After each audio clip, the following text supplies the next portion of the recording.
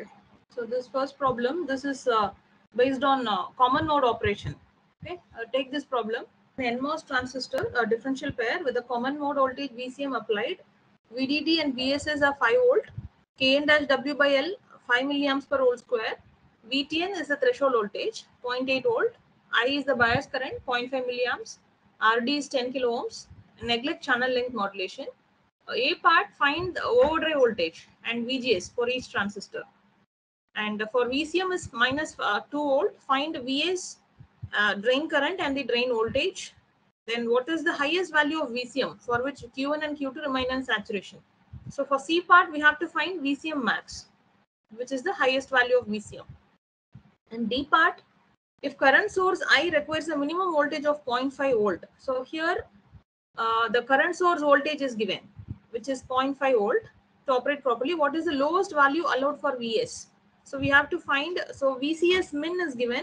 We have to find VS min and VCM min, minimum value of VCM and minimum value of VS, and the minimum value of the current source is given as 0.5 volt. So with this current source, we have to use this minimum value and find VS and VCM. So we have already taken the equations for the drain current, voltage, drain voltage, and the VCM max and VCM min. So we have to use those equations and we have to find all these parameters. So have you taken this specification? Yes, taken the question. So first we'll start with overdrive voltage. So how can you find overdrive voltage? So here we have Kn dash W by L and bias current is given, right? So we know this relation for the overdrive voltage, root of I by Kn dash W by L. So you can find overdrive voltage using this I and Kn dash W by L. Okay, so you can start calculating overdrive voltage. Have you finished this question? I'll move to the next slide. Have you all completed the question? Yes, ma'am. Okay. So have you calculated overdrive voltage? 0.316, ma'am. Point? How much point? 0.316. 0.316. Yes, 0.3162 volt. Okay. So once you're done with the overdrive voltage calculation, you can calculate VGS using the threshold voltage and the overdrive voltage. Right? So we know that overdrive is VGS minus threshold, VGS minus VT. So using this, you calculate what is VGS. 1.11. 1.116. Okay. So then for B part, so you're supposed to calculate the drain current and the voltage at the drain, right? So how will you calculate the drain current? In the common mode operation, the drain current will be equally divided. The bias current is equally divided between the two drains. Okay. So ID1 and ID2 will be equal to I by 2. So B part, you're supposed to calculate the drain current and the voltage and also VS. So for a particular value of common mode voltage, VCM, you are supposed to calculate VS, right? So the VS can be calculated as, how can you calculate VS? What is the relation? VCM minus VGS will give VS, right? So using this relation, you can calculate VS. So in the common mode, so VGS is common. So only in the differential mode, we are differentiating VGS1 and VGS2. So you can take VCM minus VGS as VS. So for VCM, for a particular value of VCM, you have to calculate VS. Then calculate the bias. Minus 3.1162. Minus 3.1162 volt. So next you can proceed with the bias current. So just divide by 2. So ID1 and ID2 will be 0.25 milliamps. So only in the common mode we can take it as I by 2. In the differential mode we can't take it as I by 2. So now are you finished till this one? So next you can proceed with the voltage. What is the equation for the voltage at the drain? Supply voltage minus the voltage drop at the drain resistance, right? So VDD minus the drain current into RD, right? So here the drain current is same in both MOS transistors. So you can calculate VD1 and VD2 equal in the common mode. So VD1 equal to VD2 equal to VDD minus I by 2 into RD. Is it 2.5? 2.5 volts. 2.5 volt? Fine. No. Yes. So all of you have calculated till the current and the voltage? Drain current and the voltage. B part, till B part all of you are done. So next we'll proceed with the third part, which is VCM max. So you can use the equation for VCM max. So VCM max is VDD minus I by 2 RD plus the threshold voltage. Okay, calculate VCM max. 3.3 3.3, 3.3 volt. volt. Okay, so we are done with the till C part. So for the D part, all of you completed this C part. Shall I proceed? So D part, you're supposed to calculate Vs min and Vcm min. So the value of the current source, voltage at the current source is given, which is 0.5 volt. So we are supposed to calculate first what is Vcm min. So the Vcm min, you have to use this VCS value. So VCS minimum value is given as 0.5. This minimum value should be used in this equation. So minus VSS plus VCS plus the overdrive plus the threshold voltage. So now you calculate VCM min. Then using this value, you have to calculate Vs min. So first you calculate VCM min. What's the value of VCS min?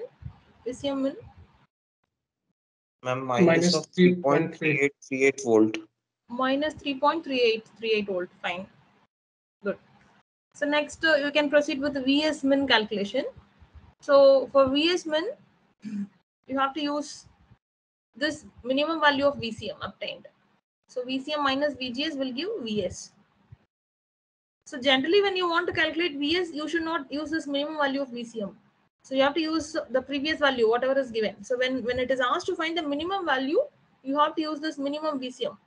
Otherwise, you have to use the given value. Minus 4.5. Minus 4.5 volt. Yes. So any doubts in this problem? So this is for the common mode operation. So you're supposed to calculate the maximum and the minimum values of the common mode voltage and the rest of the other parameters if it is asked. Okay. So completed this one, all of you? Okay, I'll move to the next problem. So this is for the differential mode operation. So this previous problem was for the common mode operation. This is for the differential mode. Please note down the specifications. For the MOSFET differential pair with VDD, VSS is 5 volt. Kn-W by L is 5 milliamps per volt square. Threshold voltage is given. Bias current is given. Drain resistance, lambda, the wavelength is given. It's 0. So here we are not going to use it anyway. You can just note it down. So A part, find the value of VID that causes Q1 to conduct the entire current I and the corresponding values of VD1 and VD2. So it means we are supposed to find VID max and find the corresponding values of the voltage. In the B part, the value of VID that causes Q2 to conduct the entire current. So we are supposed to find VID min and then corresponding values of the voltage. So you can note down A part is VID max, B part is VID min. You are supposed to find, and then corresponding range of the differential output voltage. So we are supposed to find the input differential voltage VID, which is lying between minus root 2 times overdrive to the plus root 2 times overdrive. So the range of the voltage. Okay. If it is if you are not able to write the full sentence, you can write what is required. Okay. So first calculate the value of VID. So first calculate VID max.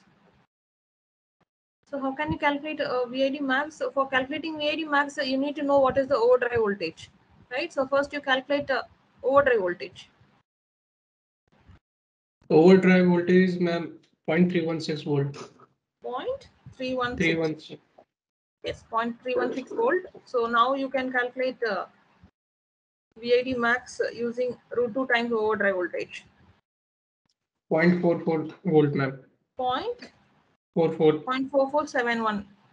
Okay. Yes, ma'am. Yes. So that's it. This is for A part, and B part. Sorry, you have to calculate the voltages VD1 and VD2.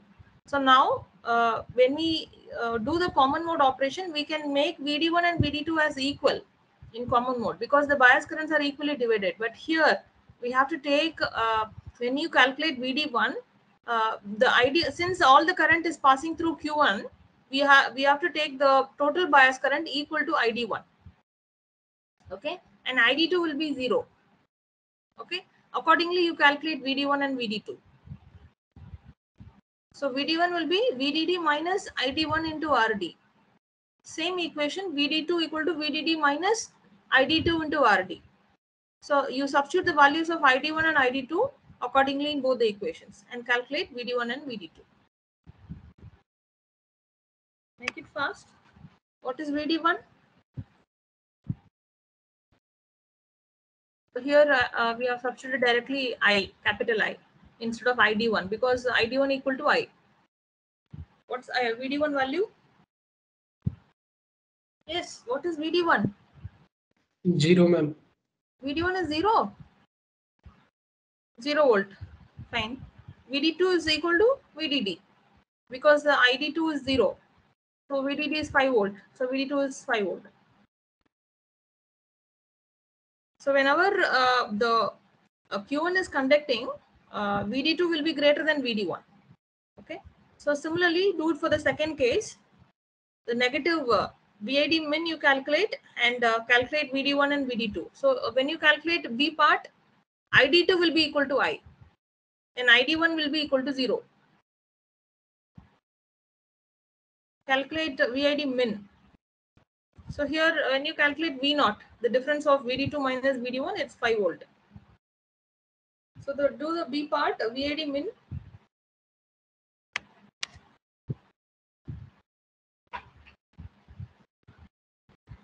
So what will be VID min? The same value with negative sign. VID min will be minus 0.447, same value with negative sign. Okay. So next you calculate VD1 and VD2. 5 volt and 0 volt. Everything will get reversed. So the output voltage, if you take the difference between VD2 and VD1, it is minus 5 volt. Okay. So C part, what is asked, find the range of the output voltage. So find the range of the differential output voltage. So the range will lie between minimum to maximum value. So it should lie between minus 5 to plus 5 volt. So this is the minimum value for the output voltage, minus 5 volt to plus 5 volt. This is the working range. Okay.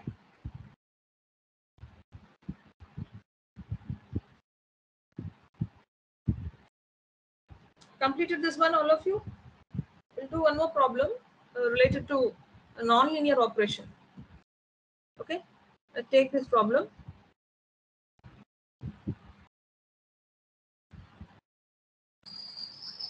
So design a NMOS differential pair to operate with the differential input voltage of 0.5 volt.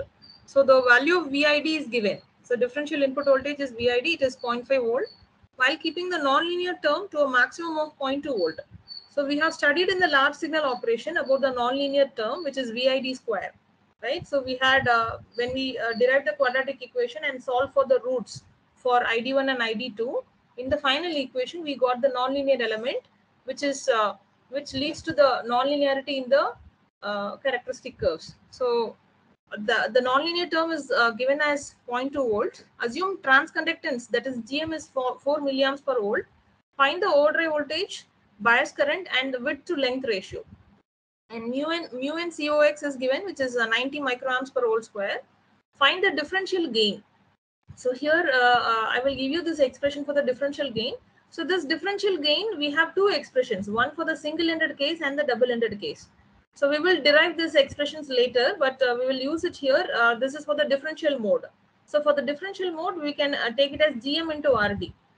And also find the output voltage if RD is given as 8 kilo ohms. Okay, so these are the specifications. So now first we have to find the overdrive voltage. So we can find the overdrive voltage using this VID value. VID value is given and the nonlinear term is given. So this nonlinear term is nothing but VID by 2 by overdrive voltage whole square. So this term we have neglected actually in the final equation in order to increase the linearity. So this is the nonlinear term which is given as 0.2 volt. So this we can equate it as 0.2 and substitute for VID. And then we can find the overdrive voltage using this relation. Okay. So first you calculate overdrive voltage. Ma'am, 0.559 volt. 0.559 volt. Yes, all of you are getting this? So once you have calculated the overdrive voltage, we have to calculate the bias current. So now, how can you calculate the bias current? Any idea how can you calculate the bias current? Using GM, you can calculate bias current. GM equal to I by overdrive voltage. So overdrive is given. Overdrive you have calculated just now, and GM is already mentioned, 4 milliamps per volt. So using GM, you calculate the bias current. 2.2, ma'am. 2.2. Okay. 2.2 milliamps. Mention that. Okay. So now next we are Yes, ma'am, supposed to milliamps. milliamps. Supposed to calculate width to length ratio, right? So how can you calculate width to length?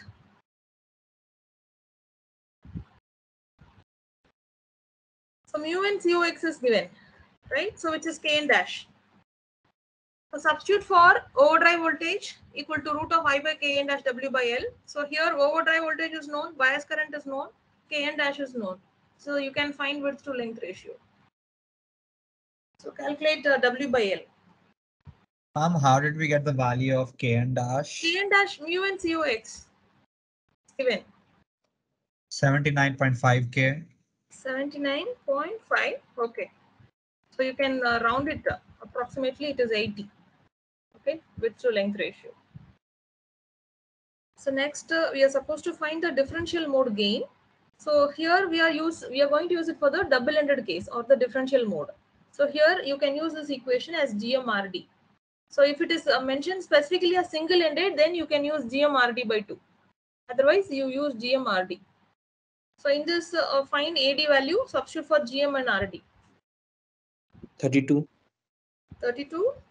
Yes, AD is the gain value is 32. And next we are supposed to find the output voltage, right? So knowing the gain and the input voltage, we can find the output voltage, right? So we know that the gain expression generally it is output by the input voltage. So using that relation, V naught by VID or VD will give the gain. So we know what is gain and VID. So now you calculate V naught. 16. 16, gain is 16. Sorry, output voltage is 16 volt. Okay. So any doubts till today's class? I'll stop here.